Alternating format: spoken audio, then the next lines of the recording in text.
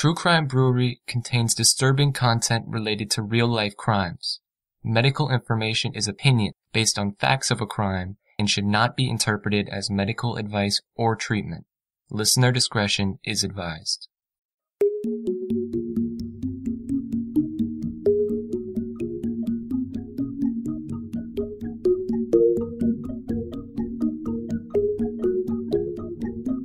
Welcome to True Crime Brewery. I'm Jill. And I'm Dick. Wendi Mae Davidson excelled in school and succeeded in her career, but her personal life was always a mess. Wendi had a habit of either choosing the wrong men or sabotaging her relationships, and unfortunately her parents enabled her to be unstable and selfish. After 2 unplanned pregnancies, Wendi married 24-year-old Air Force officer Michael Severance. Mike was a nice guy, less educated than Wendi, but hardworking and very responsible. And for a while it seemed like this marriage could work. Then, just one day before they were due to visit Mike's family on the other side of the country, Mike vanished. Join us at the quiet end for the case against Wendi Mae Davidson. It would take months for investigators to locate Mike, but analysis of Wendi's internet searches and GPS tracking of her vehicle would lead to her arrest. So we're in Texas for this crime, and that means a Texas beer. I took a Houston beer from St. Arnold because I like the name, Fancy Lawnmower. How do you like that? Very nice. We joke about lawnmower beers as being low alcohol, kind of Budweiser type beers that you drink after you mow the lawn or take a shower or something like that. So this Fancy Lawnmower beer, I think that if I lived in Houston, I would drink a lot of this beer. Pretty low alcohol, like 4.5% or so. And it is refreshing. It's just not a very good beer. In my pint glass, the beer is a pale yellow color with a medium-sized white head. There was an aroma that was kind of grassy, outdoorsy, and floral. Taste, not much there. Some sweet malt, kiss of hops, that's about it. It's a nice enough beer. It's kind of innocuous, but not a wow beer, that's for sure. Okay. Well, let's open it and drink it. It is a warm day, so we might enjoy it. Well, it's probably as warm as Houston. It's just the humidity is about a zillion points less. Yes, thank goodness. No kidding.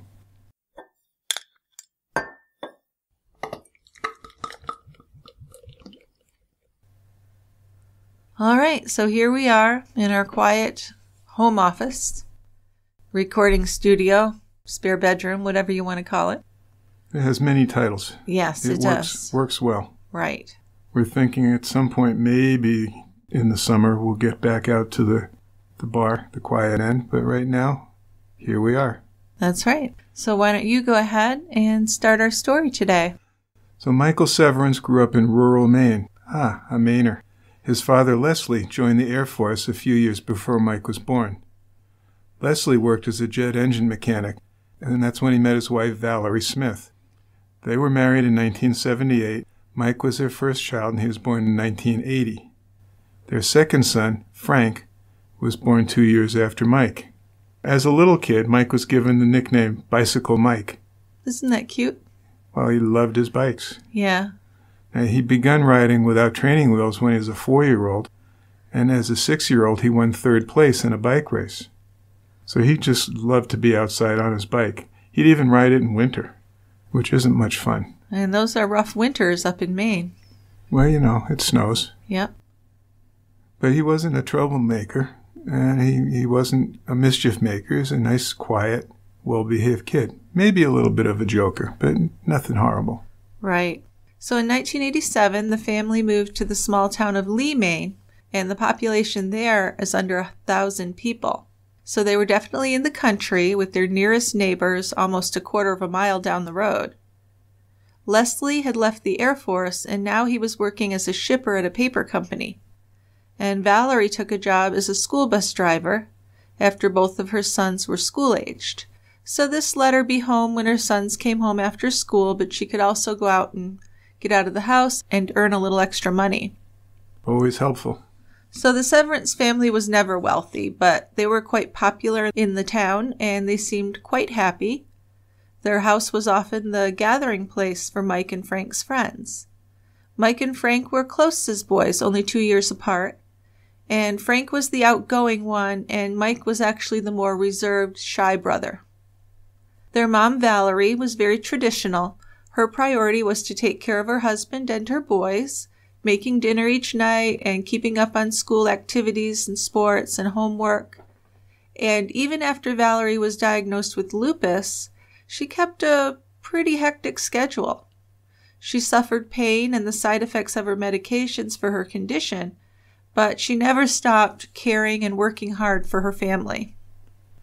Yeah, lupus is one of those really crappy diseases, and you have all sorts of complications, particularly kidney. Live long enough with lupus, you're probably going to need to be on dialysis or have a kidney transplant or something. High blood pressure, and it's just a shitty disease. Well, and it can really vary. I have a cousin who got it in her early 20s and nearly died. Yeah. But she did recover, and Yeah. it can just be a chronic, miserable thing. Yeah, and the medications to treat it aren't a real picnic either. A lot of side effects. So not a fun disease to have. Well, not that any are, but yes, it's miserable. Now, Valerie probably tended to take her responsibilities a little too far, in that she didn't always set her own health as a priority. At one point, she had an abscess on the back of her leg, which she ignored until she was unable to walk. And ultimately, she had to be rushed to the hospital to have some emergency surgery, incision and drainage or whatever for the abscess. But she got back to driving the school bus 2 days after her surgery. Lady's strong. Yeah, I mean, she wasn't going to let any weeds grow under her feet. That's for sure. Now, when Mike was just 14, Valerie had a brain aneurysm. She was oriented when she was rushed to the hospital, but then her condition worsened over the next 24 hours. She ended up being transferred to Boston for medical treatment and surgery, ended up there on life support. So how horrible. I mean, this was their rock, and they're losing her. And this is a young family. So it was definitely a lot for Les making that horrible decision to remove her from the machine. And then he was left a widow with 2 little boys to take care of. Yeah, when he was left to grieve for his dead wife and to raise his sons by himself, he didn't have a clue. Because Valerie had done everything, from the housekeeping to the cooking to managing their finances. So Les was pretty overwhelmed with this. Mike was the oldest. He took over a lot of the responsibilities, and he turned out to be pretty perceptive and task-oriented. And his brother Frank seemed to take his lead. So the boys got themselves up in the morning, fixed their breakfast, did the dishes. They did their homework without being asked. Even were able sometimes to cook dinner for their father when he was getting home from work. So and it was a tough thing for the family to do, but the 3 boys, Dad and the sons, managed to get by from day to day. Yeah, so this Mike was actually very sharp. I read a few stories about things he did that were kind of extraordinary when he was a child. And one thing I remember is after Valerie had died, Les had gone to the bank and he took the boys with him and he was doing something with accounts. And Mike was able to tell the bank person all of their social security numbers that he had memorized. Huh. And he was, 12 or 14? He was young. 14. Yeah, so that's just really impressive. So then about 2 years after Valerie's death, Leslie did find another woman to love. This was Brenda Layton, and she was working as a clerk at a convenience store in Lee. She'd been separated from her husband for about 1.5 years, but wasn't really looking for romance. She was busy. And she was still feeling very wounded by her husband who had cheated on her. So Les began stopping by the store and chatting with Brenda, and they talked about his 2 boys and his late wife. Brenda also shared stories about her 2 daughters. And after a few weeks, Les got up the nerve to ask her out for a cup of coffee. So they took their time, but they did make the decision to bring their 2 households together. So it's kind of like a mini Brady Bunch situation. Sort of. Yeah. So Brenda and her 2 daughters, 10-year-old Brooke and 13-year-old Nicole, moved in with Les and 15-year-old Mike and 13-year-old Frank. Fortunately, these kids all got along and the boys didn't resent Brenda. Brenda was pretty smart and thoughtful. She kept photos of Valerie in the house, and she even encouraged the boys to share memories of their mother. So that must have been kind of generous and difficult for her to do, but she did it. She realized that their mother was important and she needed to help maintain her memory. So Mike and Nicole were fairly close in age, and they became pretty good friends. They had a lot of common interests. Mike helped Nicole make friends in the neighborhood, and he would even take her with him when he went to sporting games and other activities. Nicole was athletic, Mike was too, and they did a lot of running together to keep in shape. Mike also was a skier, and he ran track. And in his senior year of high school, he made it to the state finals in cross country. Frank played basketball, and they had friends at the house often playing at their driveway basketball hoop. So their lives certainly changed after Brenda and her daughters moved in, but it seems that the changes were pretty positive. I think in a lot of ways they absolutely were. Les and Brenda didn't actually get married, but they were a family in every other way. They celebrated holidays together, and Thanksgiving was a big event at the house. They would fill the house with family members and friends and cook a big turkey together and bake pies. So Brenda's daughters, Nicole and Brooke, would spend Christmas with their dad, and then the blended family would celebrate on Christmas morning together. Les and Brenda's ex-husband actually got along, which really helped everyone to schedule holiday celebrations without any fighting or arguments. They actually worked at the same paper mill, and they'd always been friendly, so there was really no problem there, which is nice. Yeah, it's nice to hear about that sometimes. You know? Yeah, it's rare, right? You always get the impression it's just horrible when you try to mix families together. This worked pretty well. Yeah. So after Mike finished high school, he told his father that he wanted to be a cross-country trucker. Now, Les thought that was probably an okay job, but he encouraged Mike to see a bit of the world first. Les had been in the Air Force, so he suggested that Mike join up. Mike agreed, and he began active duty in September of 1998. He was stationed at Dyess Air Force Base in Abilene, Texas. So it was there in Texas when Mike met his first serious girlfriend, and her name was Hillary. He really bonded with her family, but he wasn't ready to have a commitment with her. So after a few months they broke up, but Mike did maintain a friendly relationship with her family. Then in 2000, Mike made a good friend named Shane, and he liked him so much that he decided he someday wanted to name his first son Shane. Well, that's really nice. Yeah. So he was deployed to the Middle East 5 separate times. Yikes. And in between, he was part of the aircraft maintenance squadron. So his dad was super proud. Oh, I bet. And for fun, he was still Bicycle Mike at heart. He loved to race ATVs. And through racing, he made many of his friends. He was good at it, but he wasn't one to brag. And he was always helping the other racers. So Mike was a man of few words, but also he seemed like a man with a really big heart. Now, Mike's brother, Frank, moved to Abilene in 2002 to live with Mike. And then one time when Mike was on a tour in Afghanistan, Frank was in a bad motorcycle accident. He recovered uneventfully, but didn't want to ride anymore. Mike encouraged Frank to get back on his bike, and he helped him overcome his fears of riding again. In December of 2003, Mike went out with some friends for a couple of beers, and he met Wendi Davidson. Mike was 23, Wendi was 25. That same night that they met, Wendi took Mike home with her, and they had sex. So Mike had no idea what he was getting himself into here, right? He thinks he's just having a hookup. It was a one-night stand, right? Yeah, but Wendi was a troubled person. Although she was very intelligent and really an exceptional student, she just lacked common sense and made poor life choices. And this would be noticed, not only in her personal life, but when it came to her professional life once she became a veterinarian. And I think that many of Wendi's problems could be traced back to her mother. Her mother, Judy Elliott, grew up near San Angelo, Texas, and married Wendi's father, Lloyd Davidson, in 1974. And this couple saved their money and built a house on a ranch.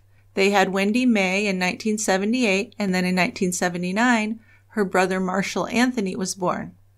So Judy worked as a secretary until she was diagnosed with lupus. So that's a little coincidence there. Jeez, what's the probability of that, huh? I know. And then she was on disability. So when Wendi and Marshall were young, Lloyd worked for Levi Strauss. And this was a family who pretty much kept to themselves, except they would spend holidays away with Judy's parents. Lloyd built an outdoor aviary where he raised and sold parakeets, pigeons, and cockatiels. And their house was always filled with pets. Wendi actually got her first dog when she was still a preschooler, and she liked to rescue wildlife out on the ranch. She once raised a baby raccoon whose mother had been killed by a passing car. So by the time Wendi was in high school, she'd decided that she wanted to spend her life working with animals. And she was the golden child, really, so Judy and Lloyd were super supportive, maybe a bit too supportive as time went on. They volunteered at school, and they felt that their daughter could do no wrong. So the problem was that in Judy's mind, no man would ever be good enough for Wendi. Yeah, so Wendi was a straight-A student. Schoolwork came pretty easy to her. She was also a cheerleader, and she played on the basketball team and the volleyball team, and then even found some time to perform in some theater presentations. All this stuff helped her create a pretty impressive college application. As well as Wendi did academically, she was, to put it nicely, socially challenged. She wasn't popular and just didn't seem able to relate with her peers. Many of the girls at her school had a negative opinion of Wendi. Even on the cheerleading squad, she didn't have any friends. So she's not your typical popular, outgoing cheerleader. She sure isn't. She did it more for the college application. And the only boy Wendi dated in high school was more of a friend than a boyfriend. Wendi was very focused on her goal of becoming a veterinarian, and at graduation, she was very disappointed not to be the valedictorian. But she was the salutatorian. In her high school yearbook, Judy and Lloyd purchased a space where they praised Wendi and told her how proud of her they were. So that was really nice. That was. And in 1996, Wendi began taking classes at Angelo State University, which was close by, and she continued to live at home. She worked at a local vet clinic over the summer, and she had a serious boyfriend. And his name was Shane, coincidentally again. Another coincidence. Marshall also worked for a vet during the summers. His name was Dr. Terrell Sheen. Sheen owned a lot of rental property in town. Marshall did maintenance jobs for him. He also worked on Sheen's personal property, the 7777 Ranch, which was in nearby Grape Creek. Now, Marshall couldn't live up to Wendi's academic accomplishments in school, but he did well enough. And his aspiration was to become a law enforcement officer. He was a member of his high school's National Forensic League. Yes, I wonder what they did in that group. Yeah, crime scene investigation. Yeah. But then in 1998, Lloyd lost his job with Levi Strauss, and Marshall introduced his dad to Terrell Sheen, and he urged Lloyd to become a self-employed contractor. So once Lloyd began, he worked almost exclusively for Sheen on his properties. So it was kind of weird, this guy Terrell Sheen, because he kind of had the whole family under his thumb, which I found kind of strange. I mean, it's a small town, so maybe that's the way it worked, but he has pretty much everyone doing his bidding from that family, and they really looked up to him. Yeah, they thought he was pretty special. Well, he did a lot for them. Yes, he did. So by the time Marshall began taking classes at Angelo State, Wendi had already moved on to vet school. So she had managed to complete her prerequisite courses in just 2 years as an undergrad, and she was accepted to the College of Veterinary Medicine at Texas A&M. So this is extraordinary. Get through undergrad in 2 years? Boy, I guess. And get into Texas A&M Veterinary School, which is one of the big ones. So it is impressive. And she did meet the difficult demands of the program. And in the summers, guess who she worked for? Terrell Sheen at his vet clinic. I was just going to say that. Yeah. So in her 4th year of vet school, Wendi was required to complete 30 weeks of hands-on basic veterinary care, plus 12 weeks of small and 12 weeks of large animals. And this is done to help students decide on the type of practice that they would like to do after graduation. And Wendi really liked the idea of large animals, but it was a lot rougher to get into that, a lot more expensive to set up a practice and everything. So she never really did get into that. She stuck with small animals primarily. She did manage to do some socializing while at A&M. She had several sexual relationships. She became pregnant at least once and had an abortion. After being with other students, Wendi ended up in a relationship with a guy named Ryan. And when he tried to break up with her, she told him that she was pregnant with his baby. And this kind of became her MO. So this pregnancy was the second pregnancy? That we know of. Okay. So, and Ryan didn't believe Wendi at first that she was pregnant. But the pregnancy was confirmed by a doctor. Then Ryan's parents met with Wendi's parents to discuss what they should do. Ryan's parents agreed with Ryan that he should support the child, but he wasn't going to marry Wendi. Now this pissed Judy off, so she and Wendi decided that Ryan's not going to have anything more to do with Wendi or the baby. So this is Judy in a nutshell, right? Yeah. It's her way or the highway. Sounds like. And everything is, should be how Wendi wants it. And instead of having Wendi take responsibility for maybe using birth control or something, it was really just all about what the guy was going to do for Wendi. And there was certainly nothing proving that Ryan was the father. In fact, Wendi had 3 possible fathers for this baby. Jeez. She gets around. She did. And she contacted this guy named Jason Burdine, who she'd slept with a few times, and told him that she was pregnant and he was the father. So Jason told her that he wanted the baby, but nothing to do with her. So things aren't going the way she wants. Boy, I guess. In October 2001, Wendi's son was born. She named him Tristan. And Judy moved to the college and cared for Tristan while Wendi completed school. So Judy's all about Wendi.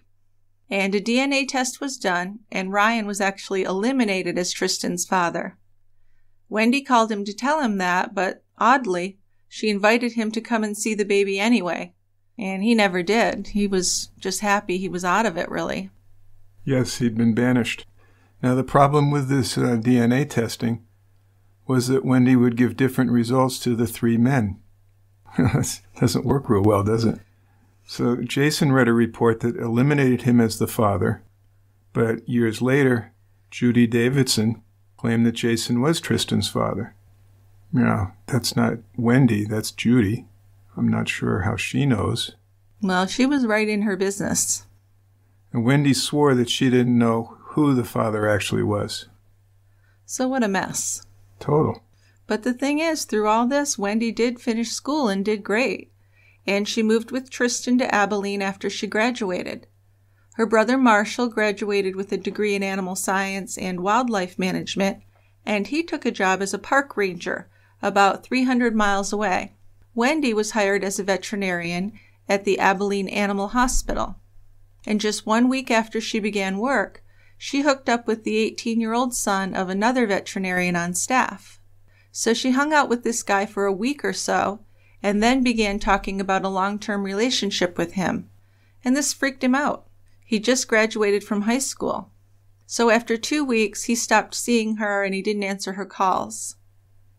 Next, Wendi dated a brother of one of her co-workers, and this lasted for a few weeks. When he started to back away, Wendi told him she was pregnant. Then she ended up telling him she had a miscarriage. So we don't know if she really was pregnant or if she was using that to keep him. I can't imagine this makes her very popular at the animal hospital. No, it didn't. And I just think there's definitely something psychologically wrong with her. Because this is a habit of either getting pregnant or saying she's pregnant, of clinging on to men. Obviously, she had some really serious issues. So it would seem. I mean, here she is. She's a graduate of veterinary school. So she's mid-20s, 23, 24, 25. Yeah, younger than most because she did get through quickly. And she's talking to an 18-year-old new graduate from high school about a life together. Yeah. That's just... So she was really, really kind of desperate. Yeah, something's going on. She also had this habit of taking home animals that were scheduled to be euthanized at the vet clinic. She preached to co-workers and clients about euthanasia, and she would lie to them if necessary. The senior vet, Dr. Ellis, had a hard time directing Wendi, who always thought she knew best, even though he had like 20 years of experience. So that's a problem. Now, Wendi had a 9-month relationship with a guy named Jeremy Gonzalez. After he lost his job, Wendi said she broke up with him. But the people who knew Wendi and Jeremy would say that the actual reason for the breakup was the pressure put on Wendi from her parents. Because Gonzalez, as you might imagine, is a Hispanic, and Judy and Lloyd disapproved of their daughter Wendi dating a Hispanic man. Yeah, so they're not only weird and overbearing, they're racist. Now we can add racist to the list. Yeah. But then Wendi got pregnant again. This was with a guy named Joel. Judy and Lloyd met with Joel's parents to plan a wedding, even though Wendi was well into her 20s. But Judy complained that Joel just wasn't good enough for Wendi. She called Joel lazy. Soon, Wendi called off the wedding and had another abortion. Judy and Wendi told the story of how Joel had come to their house and just begged Wendi to take him back. But according to Wendi's brother Marshall, it was actually Wendi who was crying and begging Joel to take her back.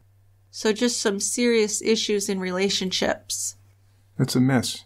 That's what I said. It's a mess. A real mess. Now, Wendi took a Chihuahua home from the clinic after Dr. Ellis had told her to euthanize the dog. Now, the dog had a broken leg that wouldn't heal, and it was clearly in a lot of pain. Wendi we kept the dog in her bathtub at her house because the dog had a large amount of pus draining from his leg wound. Ew.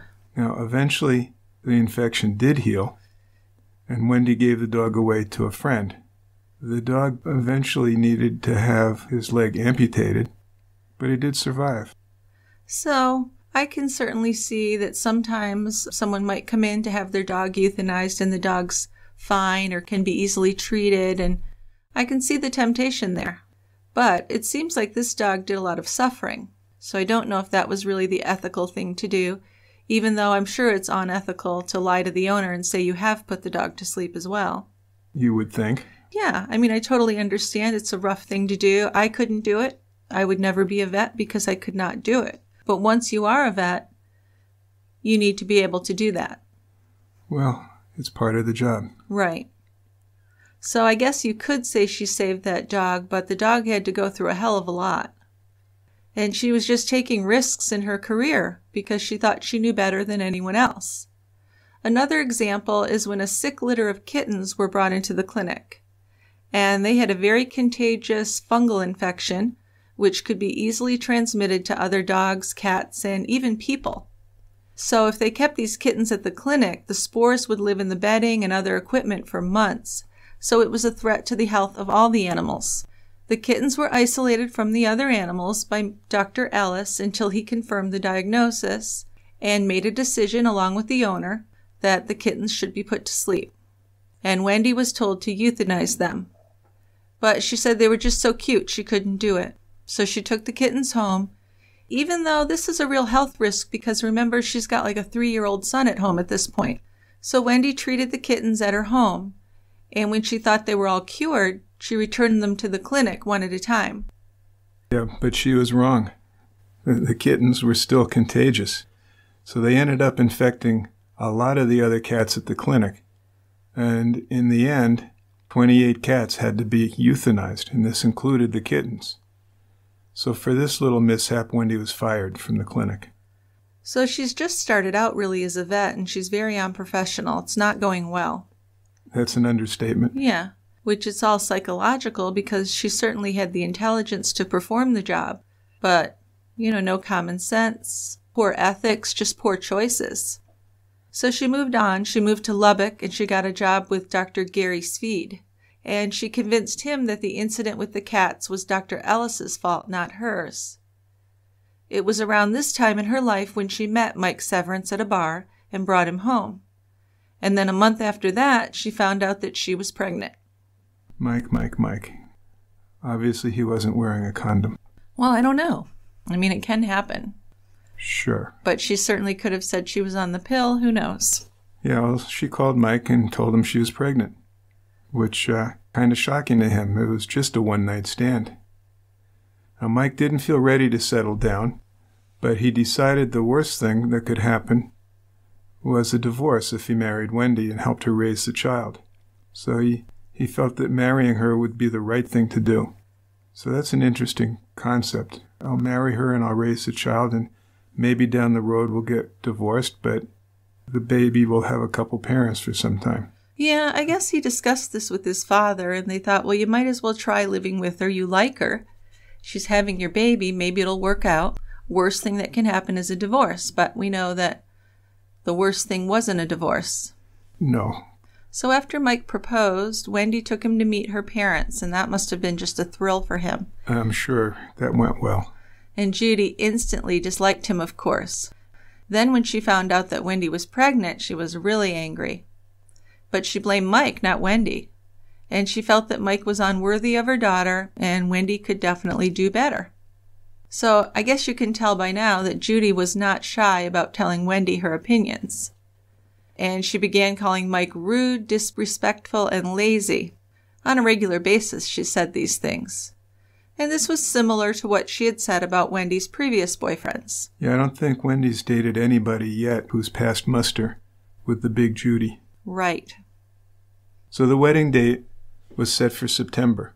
Wendi, before the wedding, decided to open her own veterinary practice in San Angelo so she could be close to her parents. Now, that's an expensive proposition, but her parents helped, and Terrell Sheen also helped with some financial assistance. Lloyd and Judy invested over $40,000 for renovations and equipment, and Sheen rented her the building for her clinic at a greatly reduced rent. There was also an apartment attached to the clinic, and that's where Wendi, Mike, and the children would live. Because remember, she's got a boy, Tristan, from a previous relationship, and she's pregnant again. Right. With Mike. Mm-hmm. So in August, as renovations were being made, Mike and Wendi moved in with Judy and Lloyd. And this had to be really miserable. Mike commuted over 90 miles to the Air Force Base each day, and Judy's hatred of Mike only grew. She started telling Wendi every single day that Mike was rude and lazy. So this living situation was tough to say the least, and the Davidsons were not at all respectful of this young couple's privacy. So on September 1st, Shane was born, and Judy was more resentful about this than happy, and she called the baby that little bastard. That's a really awful thing. I can't imagine a grandmother doing that. What a nice grandma. I'm noticing that nice. Also that Mike kept his word that his firstborn son was going to be Shane. Yeah, he did. That's pretty nice. So it's good that she didn't argue with him about that. Yes, for sure. So Wendi, Mike, Tristan, and Shane moved into the little one-bedroom apartment at the clinic. Mike's dad, Leslie, came from Maine to see his new grandson, and then on September 13th, Mike and Wendi were married. Now, Les arrived a few days before the wedding, and he spent time with Mike and Shane. He babysat Tristan and Shane so that the couple could go out and have some time alone. Tristan loved Mike, and he was already calling him Daddy. Les was proud of his son, and he really wanted to get to know Wendi better, because it seemed like Mike was in for the long haul here. It did, and I mean, of course, Tristan really never knew a dad. No, he didn't. And Mike really devoted himself and put a lot into it, which I think is something he should have done, absolutely, but not everybody would. But when Les first met Judy and Lloyd Davidson, let's just say they were not very friendly. He was told by one of Lloyd's construction workers that the Davidsons were angry at Mike for marrying their daughter.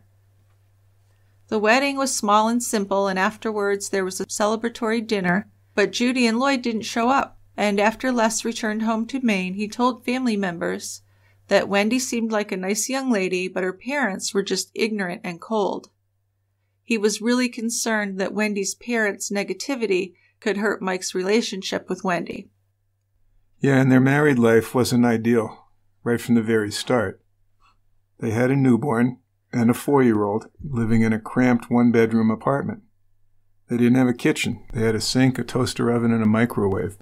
And in order to go to the bathroom, they had to go out the back door and in through the kennel of the clinic. The dogs were bathed in the same tub that the family used. Yeah, so yuck, huh? Doesn't sound ideal. No, I'd be looking to get out of that place quickly. But Wendi was really busy starting up her own practice. And Mike was a loving dad to the boys, but he had a long commute, and he often had to work the night shift. So fortunately, Tristan often spent the night with his grandparents, Judy and Lloyd. But of course, Wendi was stressed.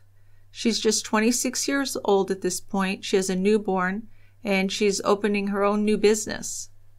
So she and Mike bickered a lot, and Judy was always there to take Wendi's side and make things worse. The clinic opened up to the public in October. It had a very convenient location, and they advertised and brought in a lot of new clients. Judy also spent her days at the clinic volunteering as a receptionist, often having Tristan there with her. Family operation. So Judy expected Mike to help with the new clinic, conveniently ignoring the fact that he had his own job. Even after he had worked a night shift, driven 90 miles home, Judy expected him to work in the clinic.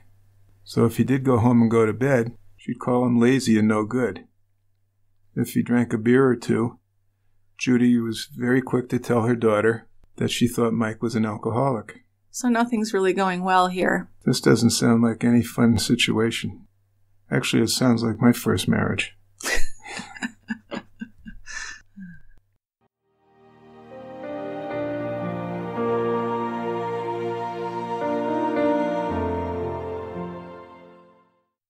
Doing this podcast every week, I pretty much live and breathe true crime. So when I need to lighten the mood and have kind of a mental palate cleanser, my go-to refresher is the game Best Fiends. Best Fiends is fun. It's a unique puzzle-solving game, and you can play it anywhere, anytime. They also have monthly updates with new levels, and you don't have to use your cell phone data or Wi-Fi to play either. For me, this is a way to check out but keep my brain engaged at the same time. And kind of like true crime, Best Fiends has a story that makes me think, but it doesn't have the bloodshed and legal twists and turns. But one of the best times for me to play Best Fiends is when I want to be with my husband, but he's watching sports. Now, I'm not a sports person, but I can still cuddle up on the couch and spend time with you, Dick, while not being bored out of my mind. Although now with the pandemic, not many sports out there, so that's good too. Yeah, how much sports have I watched in the last couple of months? Not much lately, no. No. But you do have your guy shows. I do. I like Best Fiends too, but the time I like to play it is when you're watching one of your zombie movies or any of those things on Lifetime. To me, it's a casual game that anyone can play because it's easy to follow, which is crucial for me. You can play for a couple minutes or a couple hours because the game will pause and automatically hold your place. Win-win. Yeah, the Best Fiends characters are bugs, and their antagonists are slugs. This is a 5-star rated game that's as challenging as you want to make it. Engage your brain with the fun puzzles and collect the cute characters. With over 100 million downloads, it's become very popular and a must-play. Download Best Fiends free in the Apple App Store or in Google Play. That's Friends without the R. Best Fiends.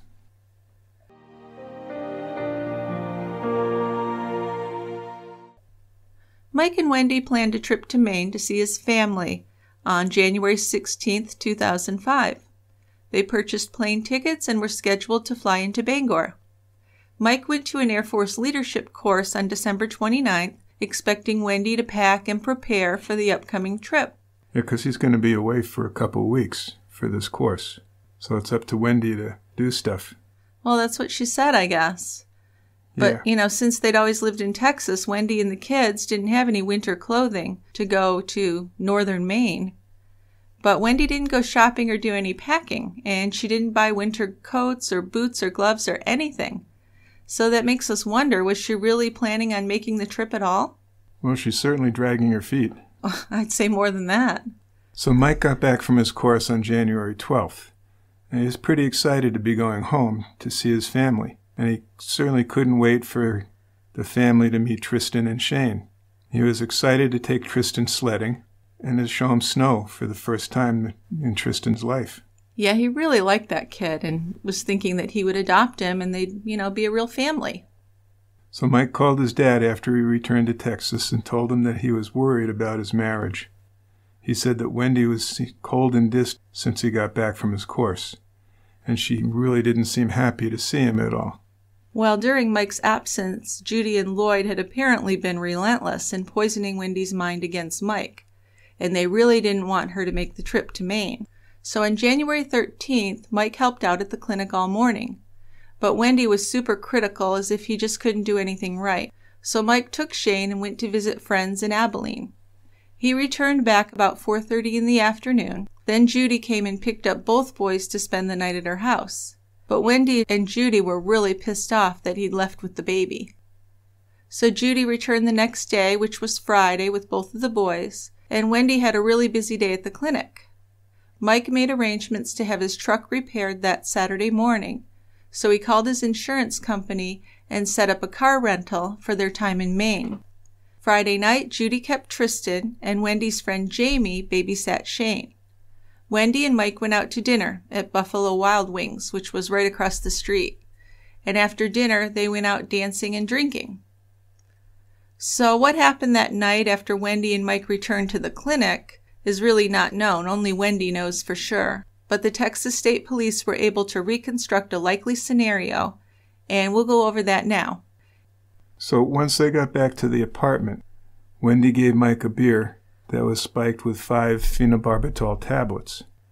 Phenobarb's a pretty soluble drug, and the beer would easily mask the bitter taste. This wasn't a fatal dose, but it would certainly be enough to make Mike unconscious for several hours. So boom, he's on the bed, gone, sound asleep. And once Wendi was confident that he was unconscious, she injected him with a syringe full of Euthanasia D. This is a veterinary euthanizing solution. It had a lethal dose of pentobarbital and phenytoin, which is a seizure medicine. But it's sedating. It can sedate. Yeah. This shut down Mike's respiratory system and his heart. But this is so cold-blooded to do this to him. It's just crazy. It's terrible. Yeah, and other than her parents bad-mouthing him, it seems like this was all of a sudden. I know they fought and stuff like that, but this seems really extreme. Yeah, and that's the thing about this case is no one's really sure what the motive was here. Other than maybe he was going to leave her. But it does seem extreme. It doesn't seem to match the situation. But it certainly seems like she wasn't preparing to go on that trip. No. So that makes me think it was premeditated. Well, yeah, the euthanizing solution was available anyway because they lived at the clinic. It just seems extreme. Oh, it is extreme. It's very extreme. Hell yeah, it's extreme. You can't get much more extreme than killing someone like that. Well, you go out for dinner, then you go dancing and have a few drinks afterwards, come back and get killed. I know, right? Jeez. And this is someone who didn't want to euthanize pets? Yeah, I can euthanize husbands. I'm just weird. Puzzling, really. But next, of course, Wendi had to get rid of Mike's dead body. So what she did was she backed the pickup to the back door and dragged his body into the truck bed. At the correct angle and with the gate open, she'd be able to get the truck bed to just about 2 feet off the ground, and this way it was easy to hoist Mike into the back of the pickup. Wendi was short, but she was kind of stocky. She was strong. And Mike wasn't that big. He was, I think, 160 pounds. So Wendi covered Mike's body and shut the tailgate. Then she retrieved an old brake drum and a concrete block from the shed behind the clinic. She also took some baling wire and fishing line with her. Then Wendi drove the truck out to the 7777 ranch until she got to the main gate, and she had a key, so she was able to open the gate and drive right in. And she shut the gate behind her. So the drive was now down a 1-lane dirt road, and there was a large pond about a mile in, and that was known in that part of Texas as a stock tank. And this one had a boat dock on one end, and it was stocked up with fish in the summer for fishing. So Wendi drove up to the dock, dragged Mike's body onto a wooden platform built over that end of the pond. Then she used baling wire and fishing line to attach the brake drum and cinder block to his neck and legs. And this is a guy that she just had a baby with who was not abusive. So I don't get it. I mean, the motive here is really difficult to grasp. Mike was only 24 years old, and he was caring for the children, and they were planning a future together. But now he was a corpse, wearing just his boxer shorts, and she was getting rid of him like a piece of trash. She pushed Mike into the water and watched him sink. Then she drove Mike's truck out of the ranch and back to the apartment at her clinic. And she went to bed for a few hours until Judy arrived in the morning to open the clinic. And I guess she thought at this point that she'd gotten away with murder. Yeah, so far so good, right? I guess. So Judy got to the clinic somewhere between 7:15 and 7:30 that Saturday. Wendi drove to Jamie's house to pick up baby Shane, and she was back in time to open the clinic at 8 a.m. So Judy asked Wendi if Mike was coming out of the apartment to help out at the clinic. Wendi told her, nah, he's too hungover from last night. To Judy, Wendi seemed to be in a pretty good mood. Then around 10 o'clock, Lloyd arrived with Tristan. He did some work on the outside of the clinic. Lloyd noticed that Mike's truck was parked out there, the truck that was supposed to have been dropped off at the body shop that morning. So the clinic was open until 3, but Judy and Tristan were tired, so they went home around noon for lunch and a nap. And when Lloyd finished his project, he went back to the house to be with Judy and Tristan. Wendi stayed and closed the clinic at 3.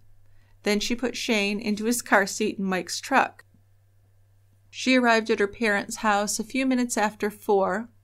They all ate dinner together, and Judy continued to complain about this planned trip to Maine. She was really upset that they'd spent $1,500 on plane tickets, and she told Wendi it was a bad idea to leave her new business for a week. She also wondered aloud if Mike would allow Wendi and the boys to return to Texas once they got there. Mom, she's doing everything she can to sabotage us. I think she needs her own life to worry about. She's way too involved. Way too. So Wendi visited her grandmother and then returned to her apartment. And then she claimed later that this was when she discovered Mike's body. Yeah, but after dumping Mike's body, Wendi had called and canceled their flights to Maine. Then at 5 a.m. on Sunday, she called Les Severance at his home, and Brenda answered. Wendi asked her if she'd seen Michael, and this was really confusing because Mike and Wendi were supposed to be flying up to Maine that same day. But Wendi said she couldn't find Mike. He didn't come home the night before, she said. And Brenda said, well, Mike would never miss a trip home. She asked if Wendi was ready to leave for the airport when Mike showed up, but Wendi said no, she hadn't even packed. So Brenda's confused. She doesn't understand this. And the flight was just 2 hours away. And why hadn't Wendi packed? And where was Mike? Now at this point he was on leave from the Air Force, and she wondered, well, maybe he had been called in for a national emergency of some sort. But other than that, she could see no way that he would have missed his flight. So Brenda called her daughter Nicole, who was close to Mike, then she called the airport. Brenda learned that the tickets for the flight had been canceled that morning. So this filled her with dread, and she spent the next several hours on the phone looking for Mike. No one had seen him. And everybody's confused by Wendi's kind of casual attitude. Yeah, everybody else is kind of panicking and freaking out, and she's like, well, no big deal. Yeah, you know. So after Les got home and heard what was going on, he called Wendi. She told Les as she drove Mike's truck to her parents' house with the kids, and she hadn't heard from him. Les knew that Mike had planned to take the truck in for repairs Saturday morning, and Wendi said they had forgotten to do that. Now, Les knew that wasn't true, because Mike loved that truck, and he wasn't ever going to forget an appointment. So Les knew that something bad, or at least something not good, had happened. Well, after talking to Les, Wendi went with her dad to the police station to file a missing persons report. And she was told that an investigator would come to her house the following morning. She then called the Air Force and reported that Mike was missing from home. So the clinic was scheduled to be closed all that week for the Maine trip, but Wendi opened it up on Monday morning and worked. Detective Dennis McGuire showed up at the clinic to talk to Wendi and her family about where Mike could be, and Wendi said that Mike had been acting weird for the last few weeks. She said he'd been drinking a lot and hanging out at the local bar. He'd been disappearing for hours, she said, without telling her where he was going. And she said that Mike was gone when she got home Saturday night. That was about 8 p.m. So Wendi told the detective that Mike was on leave until January 24th, and she also told him about their planned trip to Maine. She said there was $200 missing from the cash register at the clinic, and she believed that Mike had taken that money. All of Mike's clothing was still in the apartment, and his pickup was parked outside. And then it was really scary because his cell phone and wallet were inside the truck cab. So there's no way he left willingly without that. That's for sure. So Les then called Mike's commanding officer at the Air Force Base, and he said he'd look into it. And then he called Les back in about 15 minutes. He said that this was not characteristic of Mike, and he's going to investigate and find out what's going on. Then on Tuesday, January 18th, Wendi went to a lawyer. She filed a petition for divorce. She requested that Mike provide health insurance for Shane and that he pay child support. Wendi wanted community property divided, and she wanted to keep her own property. Then she filed a restraining order. This order forbid Mike from contacting her, from using obscene language, and from threatening her. She claimed that she was in fear of Mike, that he could cause bodily harm to her or the kids. So this is a sick woman. I mean, doesn't that make you think there's really something wrong with her? And the interesting thing to me is here we're saying that she's keeping up the pretense she doesn't know where he is. And she just goes in to talk to a lawyer and files for divorce. Yeah, and how did she think that that wouldn't be looked upon as strange? I guess she thought no one would check? I have no idea. So Air Force special agents came to Wendi's apartment the next day, Wednesday. And they verified that Mike was not there and had not taken his military or other clothing from the home. Wendi told them that Mike had been talking about not wanting to go on his next deployment and that he had talked about disappearing into Canada. Now to them, Wendi seemed emotionless and apathetic. Usually when someone went AWOL, they were found within a couple of days, and this case was not at all typical. So Mike's case was referred to the San Angelo Major Crimes Task Force. And since Mike had not reported for duty, now there was a serious violation which made this a criminal case. A search showed that Mike had not rented a car in Texas, and he hadn't boarded a train, a plane, or a bus. A search of computer searches and cell phone records was approved, and Sprint was served a subpoena on January 25th. Judy Davidson was interviewed, and she claimed that Mike really hated the military. She said that he had talked about going to Canada, and Lloyd said the same thing. But it was really only Lloyd and Judy and Wendi who said this. Lloyd mentioned, though, Terrell Sheen's property, the ranch, and said that Mike had access to it, so maybe he was out hiding there. So Wendi and Lloyd took lie detector tests. The results were inconclusive. Wendi's attorney linked to the media that Wendi had passed the test. Now, of course, we know that polygraphs aren't foolproof. Anxious, innocent people can fail. Sociopaths can lie and pass. The accuracy of polygraphs has been reported to be anywhere between 50 and 75%. We also found out that Wendi had logged onto her computer and researched how to pass a lie detector test. She also searched on the decomposition of dead bodies in water. So not subtle. After doing some research, she learned that Mike's body would eventually rise to the surface of the pond. So she decided she's going to have to return to the body and fix things before she was found out. So we know that a corpse usually sinks in water because the specific gravity of a body is close to that of water. When submerged tissue begins to decompose, and the bacteria create gaseous byproducts. So the gas that accumulates in the body decreases the specific gravity, and it becomes buoyant. So you might weigh the body down, but that only delays the body in rising. It will eventually come up. Now, in cold water like that at the pond, the body would begin to be floating again within a couple weeks. Yeah, so it was February 27th when she learned about the buoyancy of dead bodies, so it'd been a while. So she went to the shed behind the clinic and got anything that weighed a lot that she could attach to Mike's body. and then she planned she'd get more stuff when she was out at the ranch. So she left the clinic in Mike's pickup, and she brought along her boning knife that she'd used in vet school. She drove out to the 7777 ranch and scavenged for more heavy items. Then she drove back down to that stock tank, and from the dock she could see the shape of Mike's body that was just a couple of feet below the surface, so it had been rising.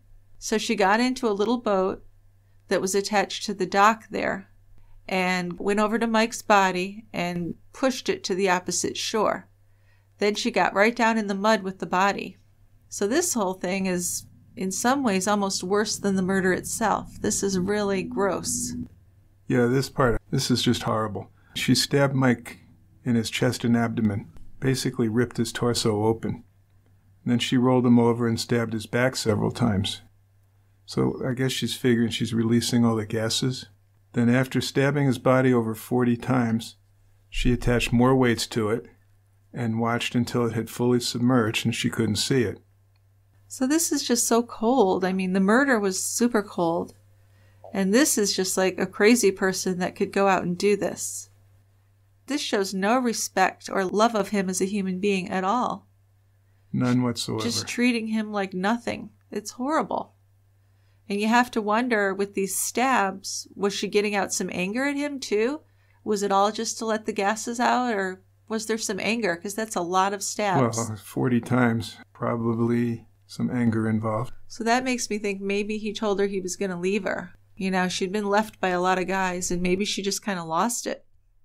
We won't know, will we? No, because she's a real psycho. The day before, which was February 26th, police had put a tracking device on Wendy's vehicles. The data from the tracking devices showed she had traveled to the ranch on the 27th. So the agents talked to Terrell Sheen on March 1st, and he gave consent to a search of his property. So on March 3rd, Sheen showed a group of agents around the property and they searched all the buildings. They were also shown all the ponds, including the large pond, which had a boat and Mike's body. But they didn't see Mike. No, on March 5th, Wendi was interviewed by the Texas Rangers, and they asked her about the Sheen property and about those computer searches. And she became kind of short and defensive in her answers when she heard that. She ended the interview after a call came in with an animal emergency to her clinic, and the agents excused her to go do that, but asked her not to leave the clinic because they still had stuff to talk to her about. And they had agents that were surveilling her vehicles. So after leaving the interview, Wendi fled the clinic and drove out to the ranch, and the agents that were watching her followed her, and they arrived at the ranch just as she was opening up the gate. So she was kind of caught red-handed there. Here she says, you got to excuse me, I have to attend to this emergency. Right. They said, sure, don't leave the clinic, we have more questions to ask. And the first thing she does is rabbit away from the clinic. So they're in pursuit of her. And here we are at the ranch. Well, and my question is, what was she planning on doing? Good point. And he's weighed down with all this stuff. It's not like she could just pull him up and take him somewhere. I don't know what she was going to do. But they told her she couldn't enter because this was property that was secured and that was being searched. And of course, at this point, they're really concerned that Mike is in the pond. Why else would she go out there? So she argued and got quite upset, but then she did leave.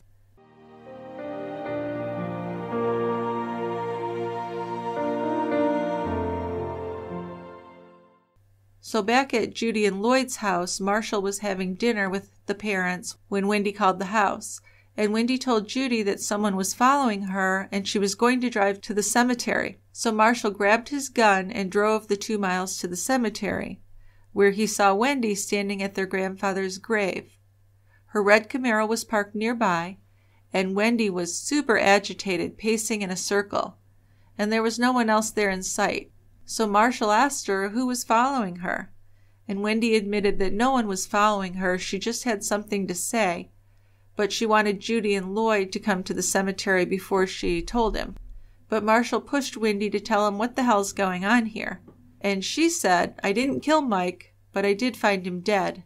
So this was quite shocking. Her brother didn't think she had anything to do with this. And it's not a believable story either. What's the story on how she found them dead? Well, How does she explain fishing them out of the pond? Because that's what's going to happen eventually. Well, she hasn't thought that far ahead. Apparently not.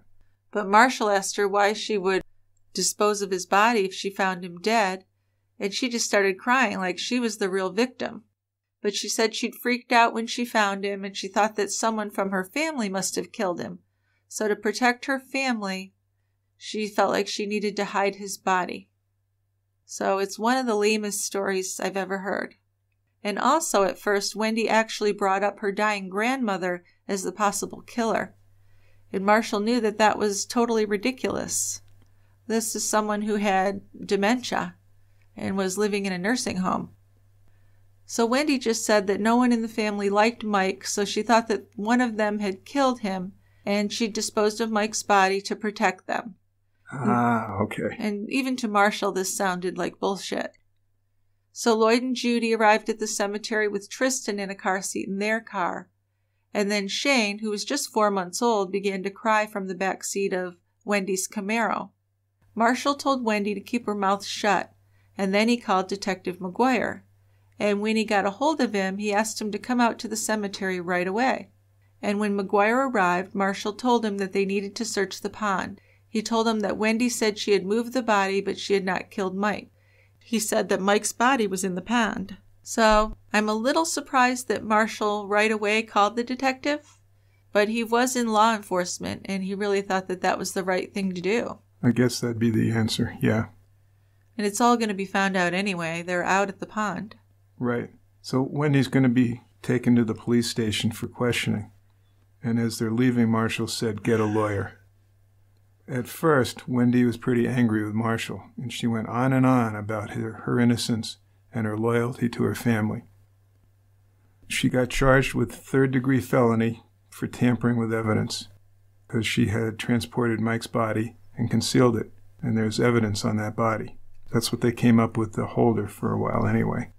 Then a dive team searched the pond, and they recovered Mike's body. They detached a cinder block, tire rim, a brake drum, and a boat anchor from his body. He had stab wounds, and he wore only his boxer shorts. And he was still recognizable because the water temperature was about 50 degrees. Yeah, so after the body was recovered, the police and Texas Rangers got warrants for Wendi's clinic, her home, her computer, and her vehicle, and then she was arrested for murder. As investigators looked more into Wendi, they learned that she stood to get about $500,000 in insurance benefits upon her husband's death.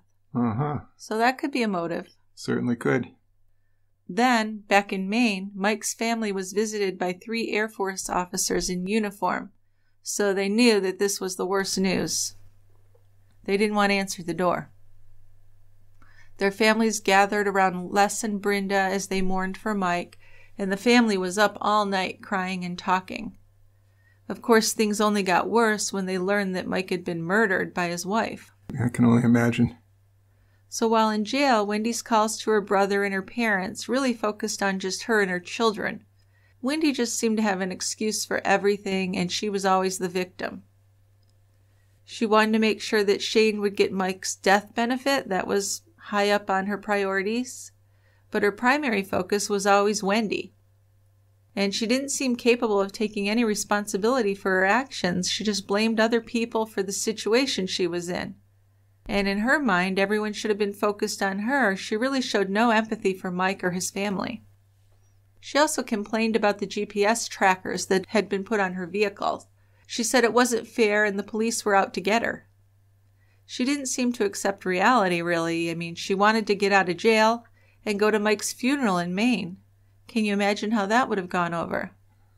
So when she wasn't allowed, she sent Les flowers and wrote him this letter saying that once this was all settled, she'd really like to continue being a family and spend time with him in Maine. So it was just weird, and Les was really shocked by this. She was really acting as if she'd run a red light or something. She was not taking it all seriously. So Judy and Lloyd filed a petition to get custody of Shane. Les would come to visit him, and he eventually got shared custody. As the autopsy results were pending, Wendi was able to get out on bail. Now, while she was out on bail, Wendi gets arrested for child endangerment. She had left Tristan alone asleep in the clinic apartment when she went to shop at Walmart. So Tristan was found across the busy street riding his four-wheel bike around the Buffalo Wild Wings parking lot. And did I say he was 4 years old? I know. How terrifying, huh? So after this incident, Wendi was only allowed supervised visits with her children. However, she continued to make excuses and blame other people. Well, yeah, I mean, in some of her conversations with her mother, she was like, oh, you know, I've been under so much stress and he was asleep. I thought I could just run out for 5 minutes. But we know she was gone a lot more than 5 minutes, even though that wouldn't even have been okay. Right. But this little kid got on his little bike and went across a busy road and was crying and riding around a parking lot. Yeah. Anything could have happened to him. So after that, many of Wendi's clients and colleagues stopped supporting her, and she lost most of her clients. And a toxicology analysis from Mike's autopsy showed high levels of pentobarbital and phenobarbital in his gastric contents and body tissues. And when the clinic was searched, these drugs were found. The narcotics log showed that Wendi had put a dog to sleep on the day Mike disappeared. But when the police contacted the dog's owner, they learned that the dog had been treated and sent home. So they figured out that the method used to murder Mike was the euthanasia medicine from Wendi's clinic. Yeah, so a grand jury met in May, and the homicide indictment read that Wendi had intentionally and knowingly caused Mike's death by introducing toxic levels of substances into his body. Wendi then had to surrender herself to the county sheriff's office where she was booked. Her trial for Mike Severance's murder began in October of 2006, and Wendi's only valid defense would be if she could prove that the military rules of evidence were violated by the placement of trackers on her vehicles. So when this fell through, the defense team decided that Wendi would have to plead no contest. If she went on trial, she was facing up to 99 years in prison, and a no contest plea allowed her to not admit guilt and maybe get a shorter sentence. So both sides agreed to forego a jury trial and submit the case to a judge. And the judge decided that she would be considered guilty, and she was sentenced to 25 years for the murder and 10 years on 2 tampering charges. So she'd be eligible for parole in 13 years, but that was not bloody likely that she'd get out. She was transferred from the jail to the prison in January of 2007, and her license to practice veterinary medicine was revoked. Now, what's funny to me, not funny haha, but funny strange, was that the possibility was open that she could reapply to get licensed again after her release from prison. Which just, I can't see that ever happening. While she's been in prison, Wendi continued to write to Les Severance, and she would still not take any responsibility for Mike's death. Her appeals for a new trial were denied in 2008. Yeah, and her appeals were mainly about the trackers. That was the main argument, but it was determined that that was a legitimate thing to do. So as far as Shane goes, the custody was shared between Judy and Lloyd and Les.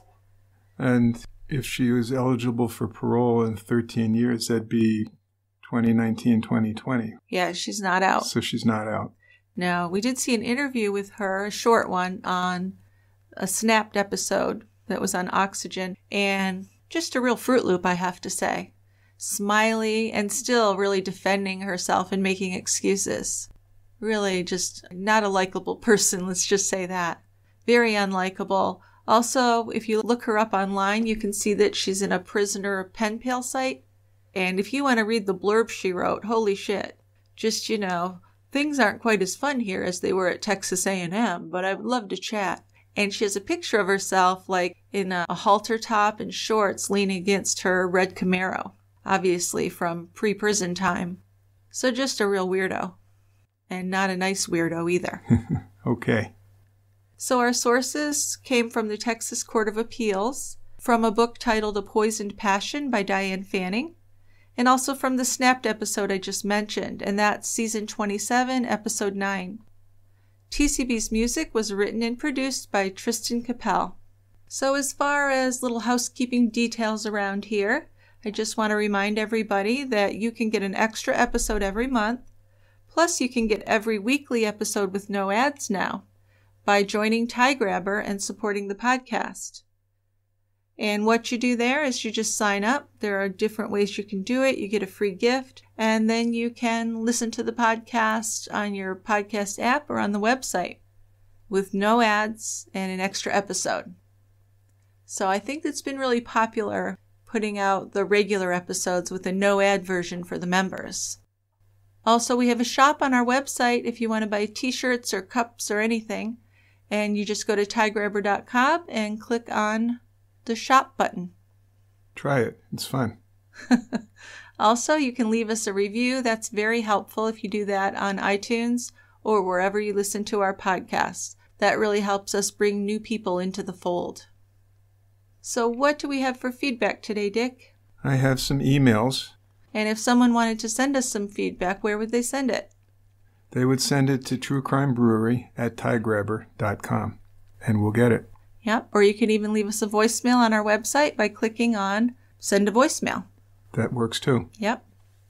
So the first case suggestion is from Karina. Now, Karina's from Denmark, and she writes some nice laudatory stuff, which I edited out. Thank you. And she says, and now for the case suggestion. So Peter London was born 3 years after me, about 5 miles from where I grew up in a small town south of Copenhagen. Peter and his family, mother, father, and little sister, moved to Florida when he was 9 years old, and then relocated to Maggie Valley, North Carolina. Well, I have to tell you, we don't really do mass murders, school shootings, or serial killers in Denmark. And because of that, the case of Peter London still gets high attention there in our country. He's one of the rarest types of convicted mass murderers we have due to the killing of 4 people.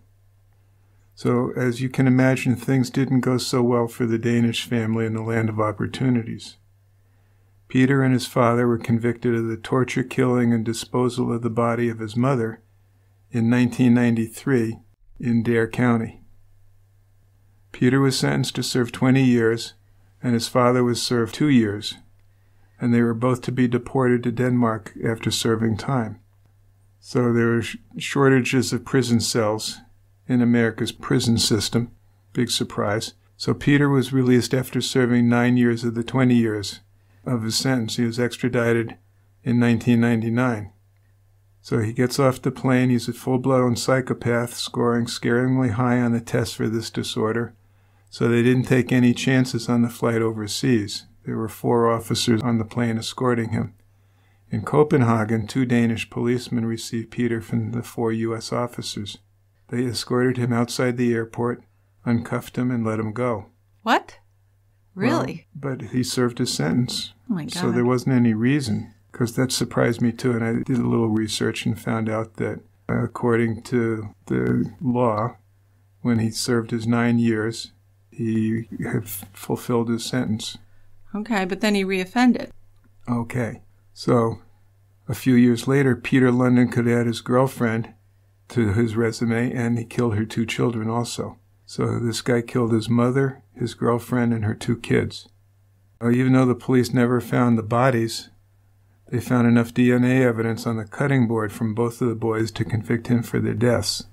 I don't even know why we're talking about a cutting board, but that's ominous.